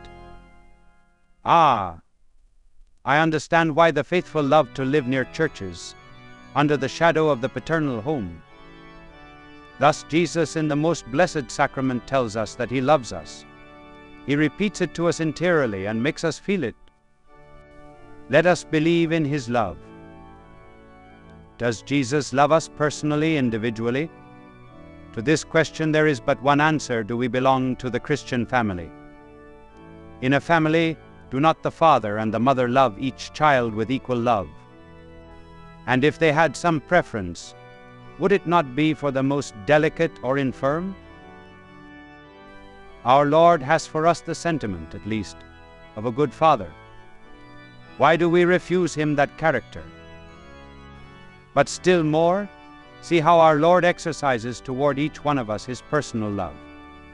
He comes every morning to see each of his children in particular, to visit him, speak to him, embrace him. Although he comes so often, his visit is always as gracious, as loving as if it were the very first. He has not grown old. He is never tired of loving us and of giving himself to each of us. Does he not give himself whole and entire to each one? And if the communicants are more numerous than the hosts, does he not divide himself for them? Does he ever give less to anyone? Even if the church is filled with adorers, cannot each one of us pray to Jesus, converse with him? And is he not heard? Is he not answered as favorably as if he were alone in the church? Such is the personal love of Jesus. Everyone receives him entire and does no wrong to anyone. As the sun sheds its light on each and all, as the ocean belongs entirely to each and all the fishes, so does Jesus belong to all of us. He is greater than all. He is inexhaustible. Another undeniable proof of the love of our Lord is the persistence of that love in the most blessed sacrament. How touching is this thought to the soul that understands. Numberless masses are daily celebrated all over the world. They succeed one another almost without interruption. And how many of these masses, in which Jesus offers himself for us, are unattended? How many without assistance? While on this new Calvary Jesus is crying for mercy, sinners are outraging God and his Christ. Why does our Lord renew his sacrifices so often, since we do not profit by it? Why does he remain day and night on our altars, to which no one comes to receive the graces that he is offering with full hands? Because he is loving, he is hoping, he is expecting. If Jesus came on our altars only on certain days, he would fear that some sinner, impelled by a desire to return to him, might come seeking him and, not finding him, would go away without waiting for him. So he prefers to await the sinner long years himself, rather than make him wait an instant, rather than discourage him, perhaps, when he wants to escape from the slavery of sin. Oh, how few have even a remote idea of the love of Jesus in the most blessed sacrament. And nevertheless, it is true. Oh, we have no faith in the love of Jesus. Would we treat a friend, would we treat any man, as we do our Lord? Who will give me, O Lord, to find thee alone, that I may open my whole heart to thee, and enjoy thee as my soul desireth, no one beholding me, nor any creature interesting me, or at all affecting me, but thou alone speaking to me, and I to thee, as the beloved is wont to speak to his beloved, and a friend to entertain himself with his friend. This I pray for, this I desire, that I may be wholly united to thee, and may withdraw my heart from all created things, and by the Holy Communion, may more and more learn to relish heavenly and eternal things. Ah, Lord God, when shall I be wholly united to and absorbed in Thee, and altogether forgetful of myself? Thou in me and I in Thee, and so grant us both to continue in one. Verily Thou art my beloved, the choicest amongst thousands, in whom my soul is well pleased to dwell all the days of her life. Verily Thou art my peacemaker, in whom is sovereign peace and true rest, out of whom is labor, and sorrow, and endless misery. Thou art, in truth, a hidden God, and Thy counsel is not with the wicked, but Thy conversation is with the humble and the simple. Oh, how sweet is Thy Spirit, O Lord, who to show Thy sweetness towards Thy children, vouchsafest to feed them with the most delicious bread which cometh down from heaven. Surely there is no other nation so great, that hath their God so nigh to them, as Thou, our God, art present to Thy faithful, to whom, for their daily comfort, and for the raising up of their hearts to heaven, Thou givest Thyself to be eaten and enjoyed. For what other nation is there so honored as the Christian people?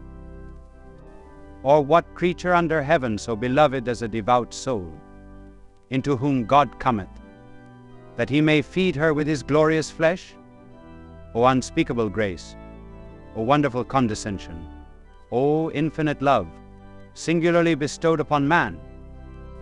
But what return shall I make to the Lord for this grace, and for so extraordinary a charity?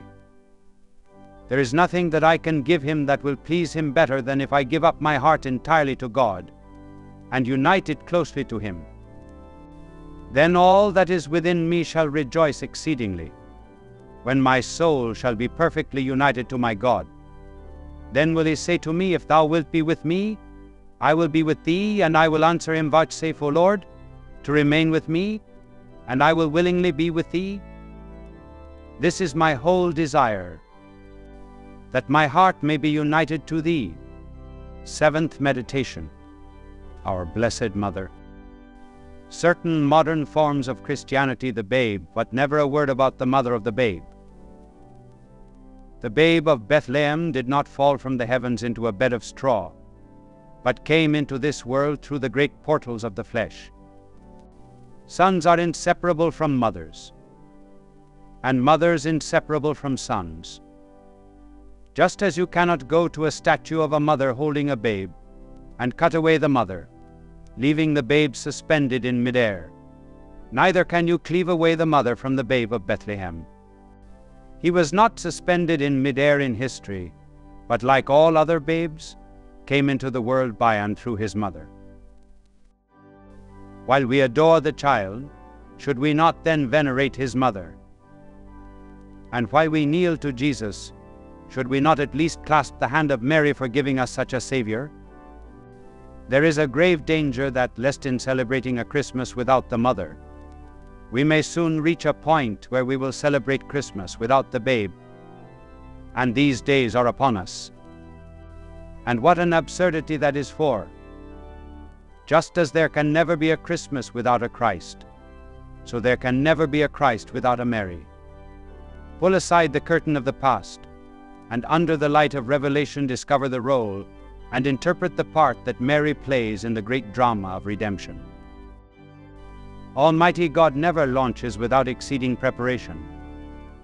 The two greatest works of God are the creation of the first man, Adam, and the incarnation of the Son of God, the new Adam, Jesus Christ.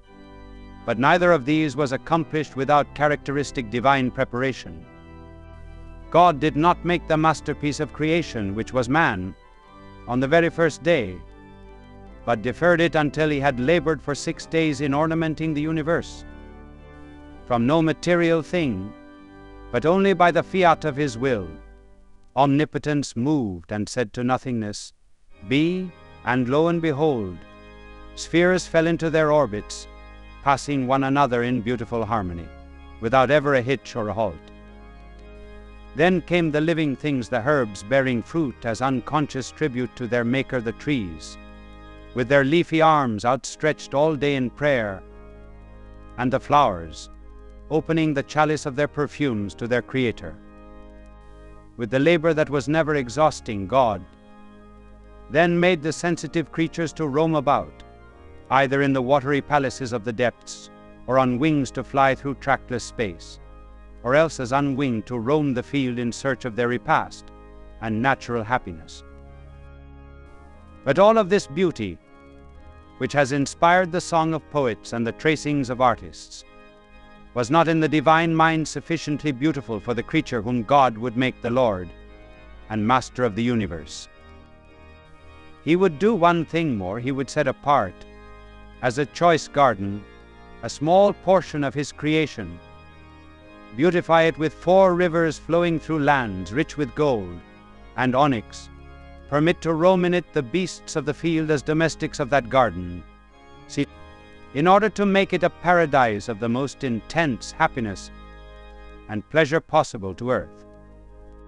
When finally that Eden was made beautiful, as only God knows how to make things beautiful, he launched further the masterpiece of his creation, which was the first man, and in that paradise of pleasure was celebrated the first nuptials of humanity, the union of flesh and flesh of the first man and woman, Adam and Eve. Now, if God so prepared for his first great work, which was man, by making the paradise of creation, it was even more fitting that before sending his Son to redeem the world, he should prepare for him a paradise of the incarnation. And for many long centuries he prepared it by symbols and the prophecies. In the language of types, he prepared human minds for some understanding of what this new paradise would be. The burning bush of Moses, inundated with the glory of God, and conserving in the midst of its flame the freshness of its verdure and the perfume of its flowers, was a symbol of a new paradise conserving in the honor of its maturity the very perfume of virginity. The rod of Aaron, flourishing in the solitude of the temple while isolated from the world by silence and retreat, was a symbol of that paradise which, in a place of retirement and isolation from the world, would engender the very flower of the human race. The Ark of Alliance, where the tables of the law were conserved, was a symbol of the new paradise in which the law in the person of Christ would take up his very residence. God prepared for that paradise not only by symbols, but also by prophecies. Even in that dread day when an angel with a flaming sword was stationed in the first garden in creation, a prophecy was made that the serpent would not eventually conquer, but that a woman would crush its head. Later on, Isaiah's and Jeremiah's hailed that holy paradise as one which would encircle a man. But prophets and symbols were a too distant preparation. God would labor still more on his paradise. He would make a paradise not overrun with weeds and thistles, but blooming with every flower of virtue, a paradise at the portals of which sin had never knocked, against the gates of which infidelity would never dare to storm. A paradise from which would flow not 4 rivers through lands rich with gold and onyx, but 4 oceans of grace to the 4 corners of the world, a paradise destined to bring forth the tree of life, and therefore full of life and grace itself. A paradise in which was to be tabernacled purity itself, and therefore one immaculately pure, a paradise so beautiful and sublime that the Heavenly Father would not have to blush in sending his Son into it. That flesh-gift paradise of the incarnation, in which there were to be celebrated the nuptials, not of man and woman, but of humanity and divinity, is our own beloved Mary, Mother of our Lord and Savior, Jesus Christ. Why should not that paradise of the incarnation be spotless and pure? Why should she not be immaculate and stainless? Just suppose that you could have pre-existed your own mother in much the same way that an artist pre-exists his painting. Furthermore, suppose that you had an infinite power to make your mother anything that you pleased. Just as a great artist like Raphael has the power of realizing his artistic ideals. Suppose you had this double power, what kind of mother would you have made for yourself? Would you made her of such a type that would make you blush because of her unwomanly and unmotherlike actions? Would you have in any way stained and soiled her with the selfishness that would make her unattractive, not only to you but to your fellow man? Would you have made her exteriorly and interiorly of such a character as to make you ashamed of her? Or would you have made her, so far as human beauty goes, the most beautiful woman in the world, and so far as beauty of soul goes, one who would radiate every virtue, every manner of kindness and charity and loveliness, one who by the purity of her life, and her mind and her heart would be an inspiration not only to you, but even to your fellow men, so that all would look up to her as the very incarnation of what is best in motherhood? Now, if you, who are an imperfect being, and who have not the most delicate conception of all that is fine in life, would have wished for the loveliest of mothers, do you think that our blessed Lord, who not only pre-existed his own mother, but who had an infinite power to make her just what he chose, would, in virtue of all of the infinite delicacy of his spirit, make her any less pure and loving and beautiful than you would have made your own mother? If you who hate selfishness, and you who hate ugliness, would have made her beautiful, do you not think that the Son of God, who hates sin, would have made his own mother sinless, and he who hates moral ugliness would have made her immaculately beautiful? Note how sacred Scripture first implicitly, and then explicitly reveals how Mary is the mother of Christians.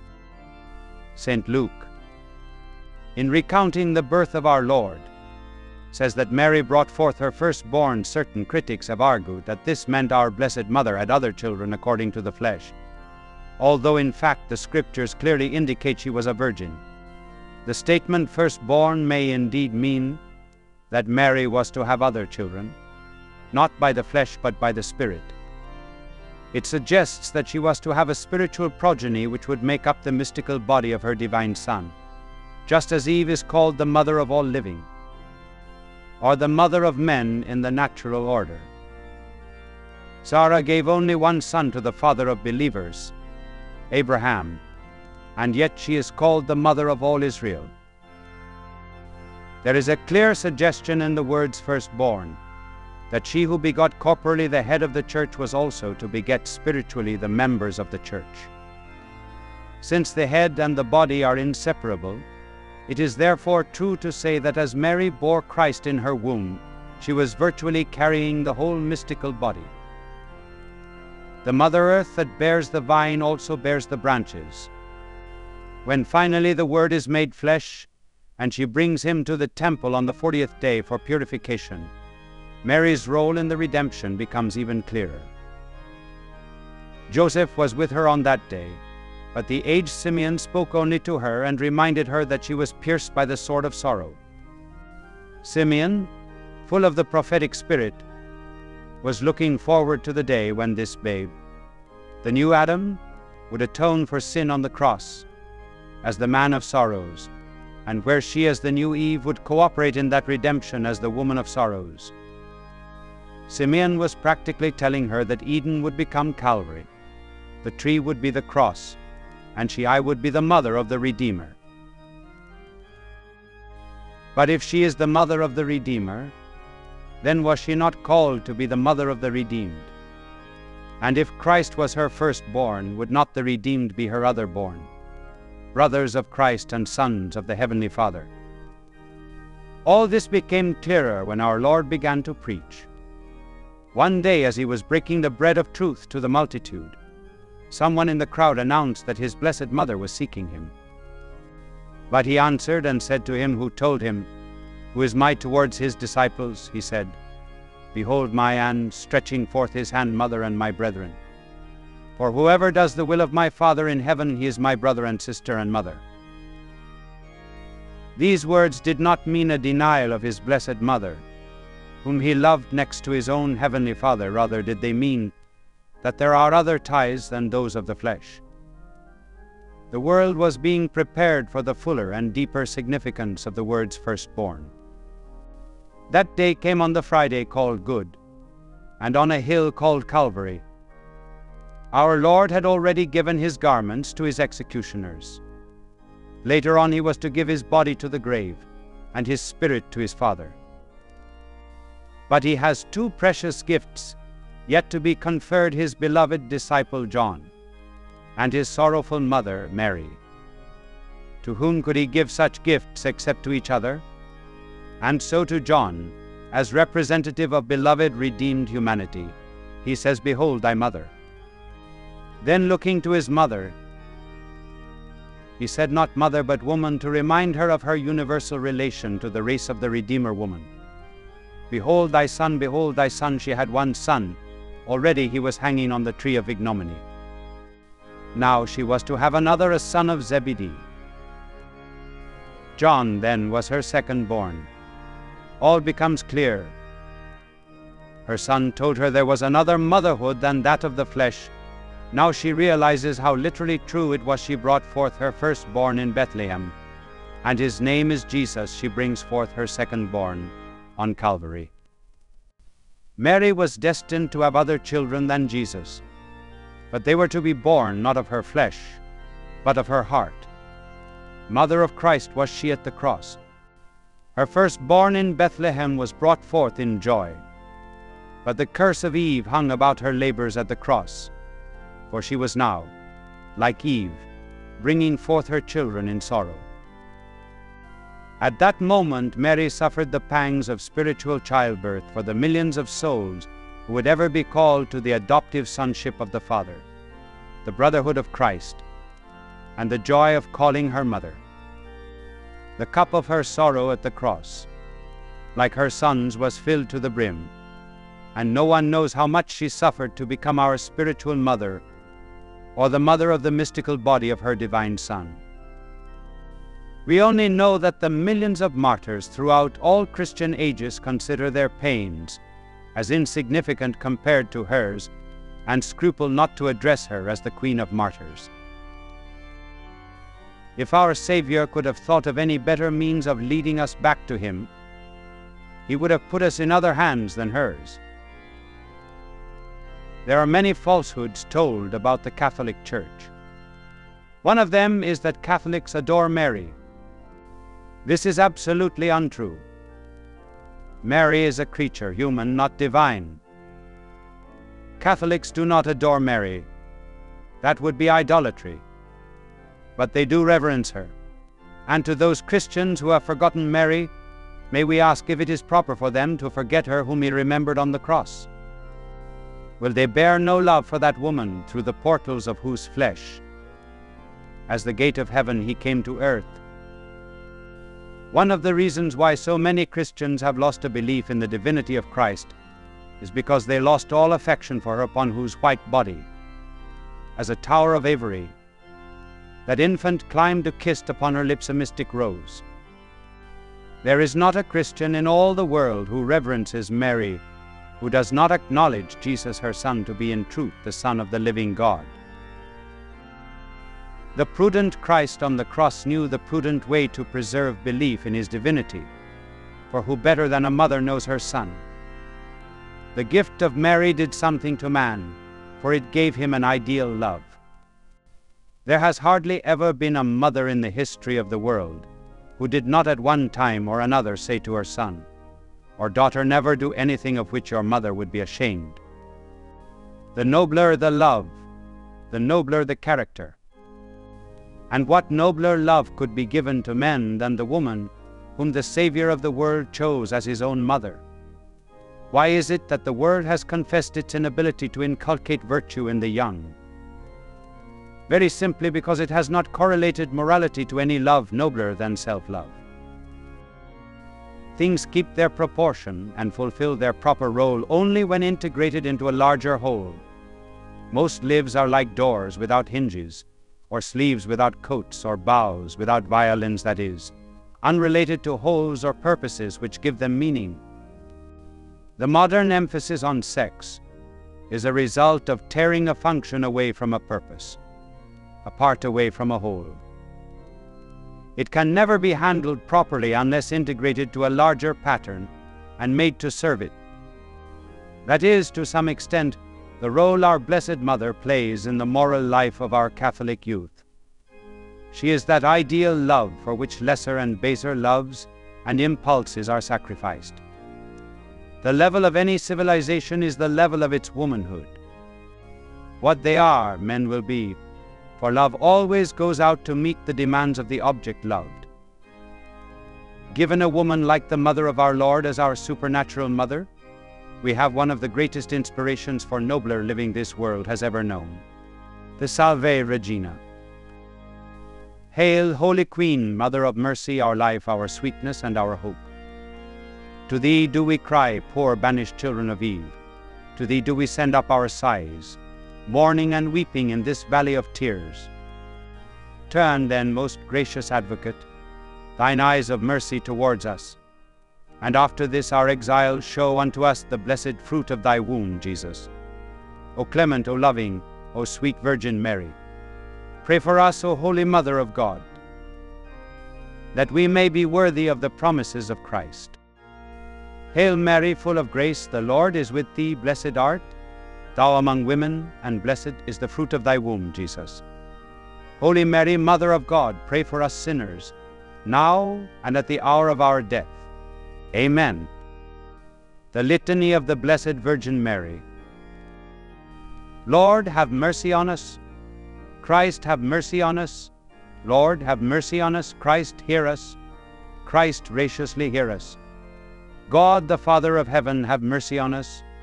God, the Son, Redeemer of the world, have mercy on us. God, the Holy Ghost, have mercy on us. Holy Trinity, one God, have mercy on us.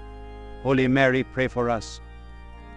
Holy Mother of God, pray for us. Holy Virgin of Virgins, pray for us. Mother of Christ, pray for us. Mother of divine grace, pray for us. Mother most pure, pray for us. Mother most just, pray for us. Mother inviolate, pray for us. Mother undefiled, pray for us. Mother most amiable, pray for us. Mother most admirable, pray for us. Mother of good counsel, pray for us. Mother of our Creator, pray for us. Mother of our Savior, pray for us. Virgin most prudent, pray for us. Virgin most venerable, pray for us. Virgin most renowned, pray for us. Virgin most powerful, pray for us. Virgin most merciful, pray for us. Virgin most faithful, pray for us. Mirror of justice, pray for us. Seat of wisdom, pray for us. Cause of our joy, pray for us. Spiritual vessel, pray for us. Vessel of honor, pray for us. Singular vessel of devotion, pray for us. Mystical rose, pray for us. Tower of David, pray for us. Tower of Avery, pray for us. House of gold, pray for us. Ark of the Covenant, pray for us. Gate of heaven, pray for us. Morning star, pray for us. Health of the sick, pray for us. Refuge of sinners, pray for us. Comforter of the afflicted, pray for us. Help of Christians, pray for us. Queen of angels, pray for us. Queen of patriarchs, pray for us. Queen of prophets, pray for us. Queen of apostles, pray for us. Queen of martyrs, pray for us.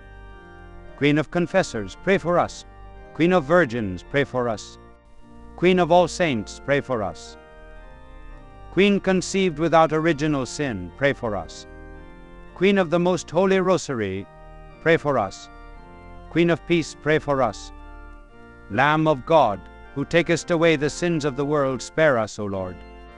Lamb of God, who takest away the sins of the world, graciously hear us, O Lord.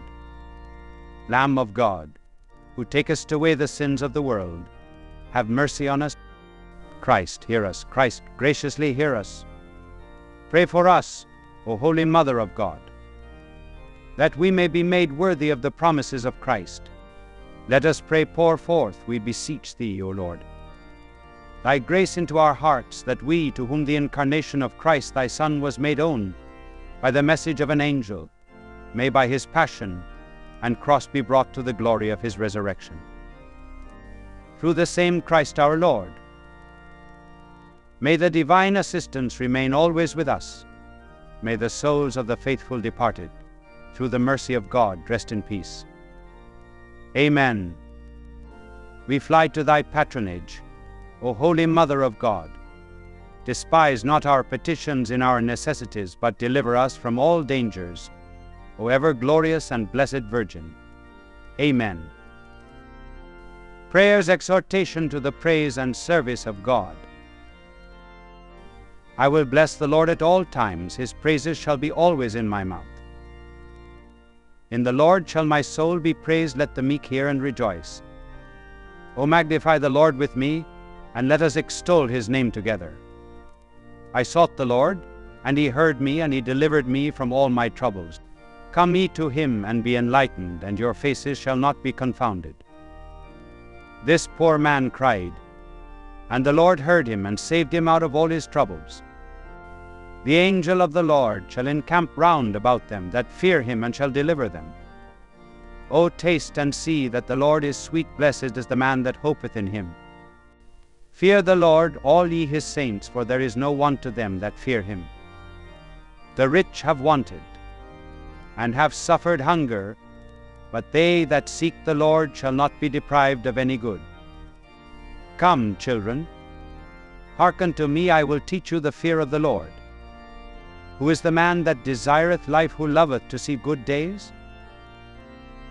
Keep thy tongue from evil, and thy lips from speaking guile. Turn away from evil, and do good, seek after peace, and pursue it. The eyes of the Lord are upon the just, and his ears unto their prayers. But the countenance of the Lord is against them that do evil things, to cut off the remembrance of them from the earth. The just cried, and the Lord heard them, and delivered them out of all their troubles.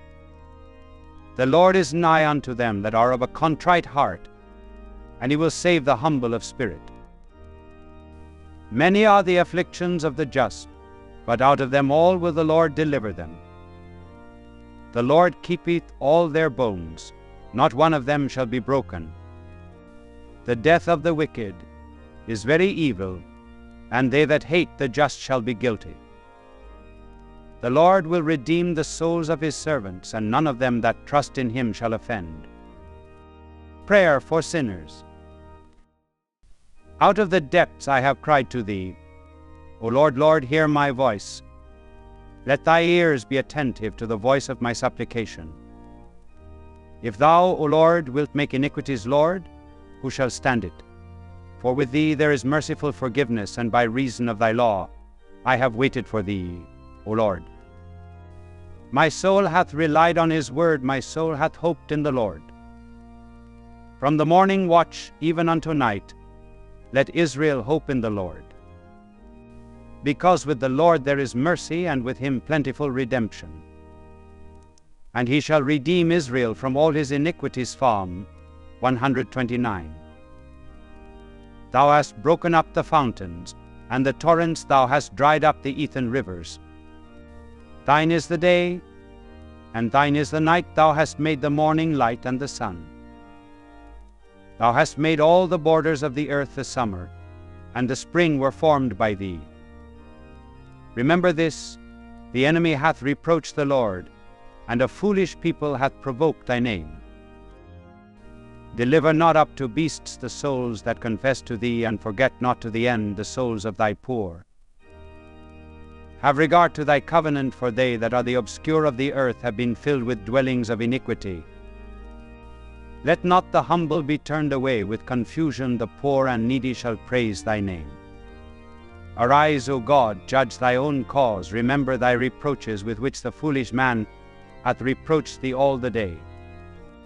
Forget not the voices of thy enemies, the pride of them that hate thee ascendeth continually.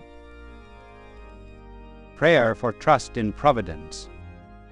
Trust in the Lord, and do good, and dwell in the land, and thou shalt be fed with its riches.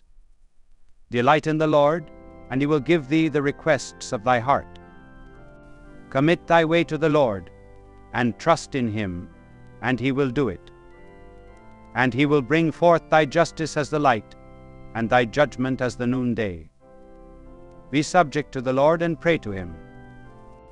Envy not the man who prospereth in his way, the man who doth unjust things. The wicked have drawn out the sword, they have bent their bow, to cast down the poor and needy, to kill the upright of heart. Let their sword enter into their own hearts, and let their bow be broken. Decline from evil and do good, and dwell forever and ever. For the Lord loveth judgment, and will not forsake his saints, they shall be preserved forever. The unjust shall be punished, and the seed of the wicked shall perish. But the just shall inherit the land, and shall dwell therein forevermore. My Jesus, mercy. An indulgence of 300 days each time. Pius X, May 20th, 1911. My Jesus, mercy. When thou judgest our thoughts, my Jesus, mercy. When thou lookest upon our desires, my Jesus, mercy. When thou countest our works, my Jesus, mercy. When thou weighest our words, my Jesus, mercy. When thou searchest our hearts, my Jesus, mercy. When thou inspectest our senses, yea, with every breath and every beating of the pulse, I desire without intermission, and with a humble and contrite heart, to cry, my Jesus, mercy. My Jesus, mercy. As many million times as God's infinite wisdom is able to count, I wish to repeat,